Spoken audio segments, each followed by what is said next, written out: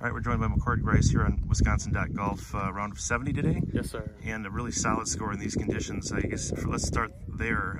How good it was a 70 out here today with this setup? Yeah, it was pretty good. It definitely was a lot harder in the first 2 days. Much more to maybe what you'd see at the Open compared to the last 2 days. It was super tough, but I'm super happy with the number I put up. What was the key today?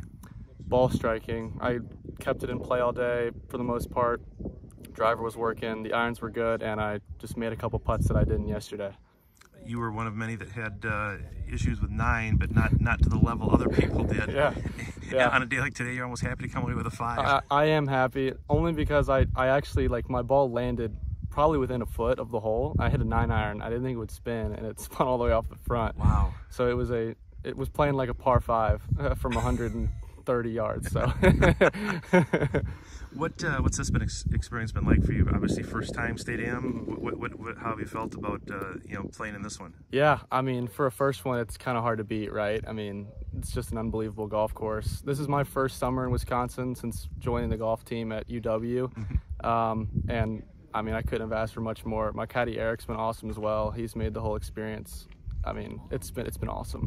Eric Fritz, is that his name? Yes. Yep. Okay. Yep. And how does he help you kind of maybe stay a little bit focused and maybe learning things about the course that you can't see from, as you're lining shots? Yeah, he's awesome, especially on the greens. He definitely gets some subtle breaks that I would not see for my first couple times out here. And we've just had a good dialogue. And yeah, I mean, every shot we're kind of going back and forth on numbers. It's been a really good pairing so far. McCord, you've had a wonderful summer so far, and I have to figure that there's a lot of internal competition brewing on this Badger team that's producing a lot of great results from people. How would you characterize what you've done this summer, and how much of that is kind of gearing up for the fall? Yeah, I mean, all of it's gearing up for the fall. I mean, my life goal was to play for the Wisconsin golf team, and last year obviously did not get to quite play as much as I wanted to, and I put a lot of hard work in, especially over the winter. And this summer we're starting to see the fruits of that labor. And I mean, we're a super competitive group. Everyone on the team pushes each other, and yeah, you're kind of seeing the results of that from everyone that's dedicated a lot of time to the game. What's different about your game right now? What have you worked on the most, and where have you seen the most results? Yeah, the most results one has probably just been the driving. Especially in the winter, we have a great indoor facility during when it's snowing, and I basically just put all that time to speed training and while speed training and trying to shorten my golf swing. So keeping things super consistent, as well as just pretty much trying to just bomb the ball, trying to keep up with Ross out there.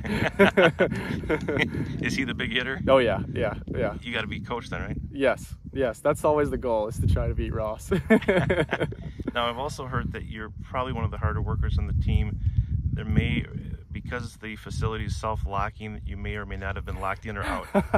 Yes. Is there any truth to that rumor? That is true. Yes, I was locked. I was trying to warm up there before the Ray Fisher to try to use the range there, and my card didn't work. I couldn't get into the building to go warm up, so I ended up going down to the regular practice area. So yeah, that's pretty funny. What time of day was that? Oh God, that would have been,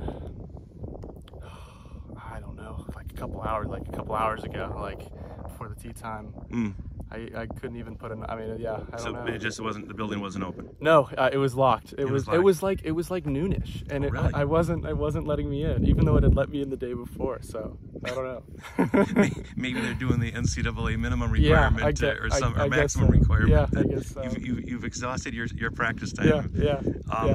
And so you qualified at Riverside, right? Yes. And you played really well. Yes. What were your expectations coming in here, and now 3 rounds through, how do you feel about where you're at? Yeah, I mean, I feel pretty good. I have no idea where I stand exactly. I just know today I just tried to put up the best score I could.